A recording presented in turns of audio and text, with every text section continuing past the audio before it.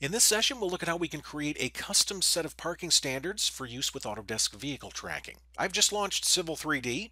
I'm going to bring up the Vehicle Tracking tools. I'll do that by selecting the Vehicle Tracking tab in the ribbon. I'd like to start by creating a parking row using some default standards. Then we'll adjust the properties of those standards to meet our design requirements. Then we'll look at how we can save those standards for use in future drawings. To get started, we'll create a parking row. I'll do that by coming up to the parking panel. I'll launch the new row command. And then from here, I can select a parking standard. You can see that vehicle tracking comes with several regional standards. I'm going to come down to US parking standards and I'll select the ITE version. I will then choose proceed. This will copy those parking standards into the local drawing. From here, I could rename the standard. I'm just going to keep the default name for right now, and I'll click OK. I will then click OK for the drawing settings. And then to draw the stalls, I will click once. We'll come over here to the right. I'll click again. I'll come down and click, and then I'll come back to the left and click. When I'm finished, I will right click, and then I need to tell Civil 3D where I'd like these stalls. Do I want them to the inside of the parking row or the outside? In this case, I'd like them on both sides, so I'm going to click at about the middle of this small icon. When I'm finished, I'll press escape, and then we'll back up and take a look. So you can see that we can create parking rows about as quickly as we can generate polylines in AutoCAD. While this parking geometry looks nice, it doesn't match my company standards, so I'd like to make some changes. Let's zoom in. I'm going to start by changing the properties of the end islands. To do that, we'll adjust the parking standard. I can do that by coming back up to the parking standards. I will then expand the pool. This shows me the standards that were copied into the local drawing. From here, I'll right click and I'll choose edit. Now, before I make any changes, notice the sheer number of settings that we have in this dialog box. You have near complete control over everything involved with these parking bays. I'm going to start by going to the General tab. Here's where we can give our standard a name. I'm going to call this My Local Standards. And then I'd like to change the properties of the end islands. So we'll go to the End Islands tab. Right here we can see a collection of settings that control the geometry of the end islands. For right now, I'm more concerned about the appearance of those islands, so I'm going to click the Line Style button. Note we can change the color, line type, and line weight of this geometry. I'm going to open the color property, and I'll come up and choose white for right now. I'll keep the remaining settings, and I'll click OK, and OK, and OK, and you can see the change on screen.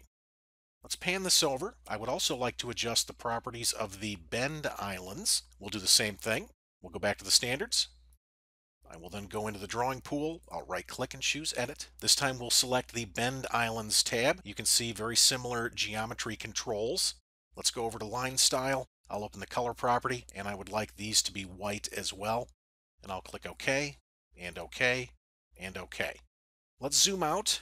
I'll pan the drawing over a little bit. Notice we have some construction geometry here. This blue line represents the width of the drive aisle. I can see some arrows here that show driving direction. I've also got some geometry here at the end of the islands. I don't know that I need that. Let's adjust the properties of these objects. Once again, we'll go back to the standards.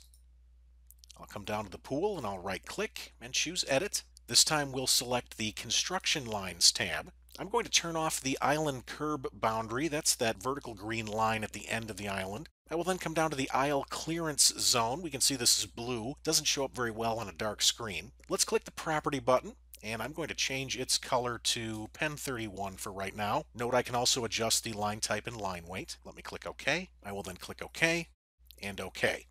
And once again, we can see those changes reflected on screen. Now, when it comes to the construction geometry, really we can make that whatever properties we want. We're probably not going to be printing these entities. Just for a second, I'm going to jump to the Home tab. Let's go to the Layers panel. I just want to show you if I open the Layer Control and then drag this up, we can see that the construction lines are placed on this layer called Bay Construction. I can easily turn those objects on and off using this toggle. Let's make a couple more changes. I'm going to zoom in on the bays. I'd like to adjust the size of the bays next. In my area, the bay should be 18 feet long by 9 feet wide. Once again, we'll visit the standards. I'll right click on the standards in the drawing and I'll choose edit. To size the bays, we'll go to the Vehicle Classes tab. You can see there are two classes, large and small cars. The vehicle class is what sizes the parking bay. Large cars happens to be the default class, so I can size these very easily by setting the dimensions down here. The default bay length is going to be 18 feet, and the default bay width will make this 9. Just for a second, we'll choose valid bay angles. Currently, the standard supports 90-degree parking stalls, 75 degrees, 60, and 45. I'd like to add another angle, one that would represent on-street parking. Let me choose New. That would be the 0 angle. Now that I've added that angle, notice that the 0 angle happens to be the default. Let me set this back to 90. Finally, we'll go to bay dimensions. Right here we can see the default bay sizes at these specific angles. Notice that the width will always be 9 feet, whereas the length and depth will be based on the angle of the stall. That being said, if you wanted to get in here and make more granular adjustments, you can certainly do that if you want to. Now that I'm finished, I'll come down and click OK, and OK. And you can see the stalls adjust slightly on screen. Next, I'd like to remove this gap here at the baseline, and I'd like to remove these T's at the end of the sidelines. Let's go back to the standard. From here, I'll choose Bay Markings. I will then come down to Sidelines. This is the property that controls this geometry right here. I'd like that geometry displayed. However, I do not want the offset. Let's set this to 0. I would also like to eliminate the sideline T markings. Let's remove that toggle. I'll click OK and OK. That's looking good. Let's take a look at one more thing. I'm going to select the parking row, and then from the parking panel, I'll choose the Edit Parking Bay button. This allows me to adjust the properties of an individual bay. All I have to do is click within the bay of my choice. From here, I can select a bay type. The default standard includes 2 types, normal and disabled. I'm going to select disabled, and I'll click OK.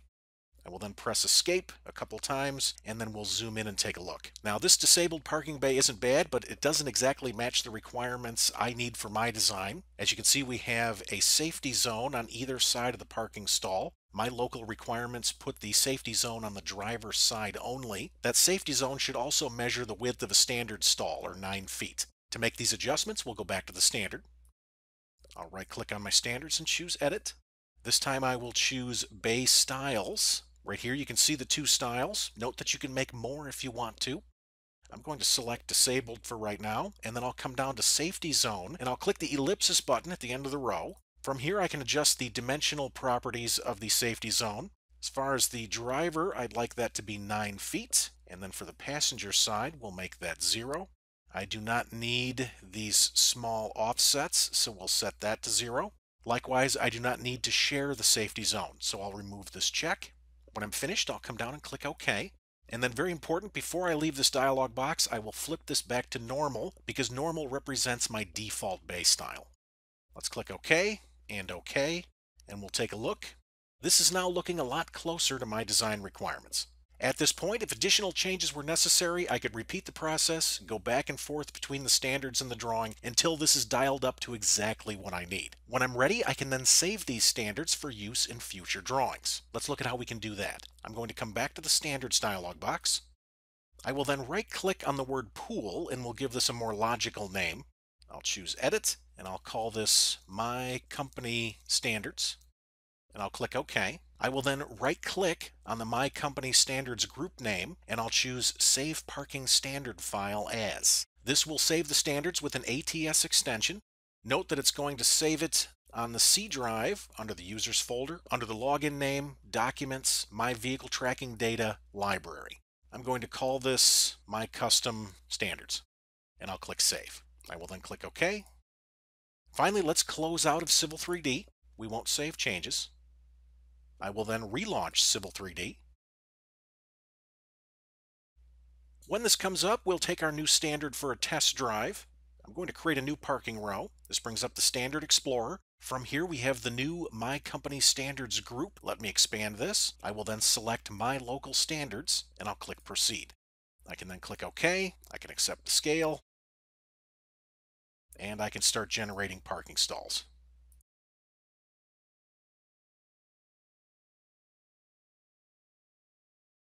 As you can see, Autodesk Vehicle Tracking comes with a large collection of regional standards. We can use those standards if we like, or they could represent the starting point for a new set of standards. Using the Parking Standards Editor, we can dial up specific settings to meet virtually any design requirement. Would you like to explore other Autodesk infrastructure ideas and workflows? If so, please visit the Civil Immersion blog by scanning the QR code or by following the URL listed below.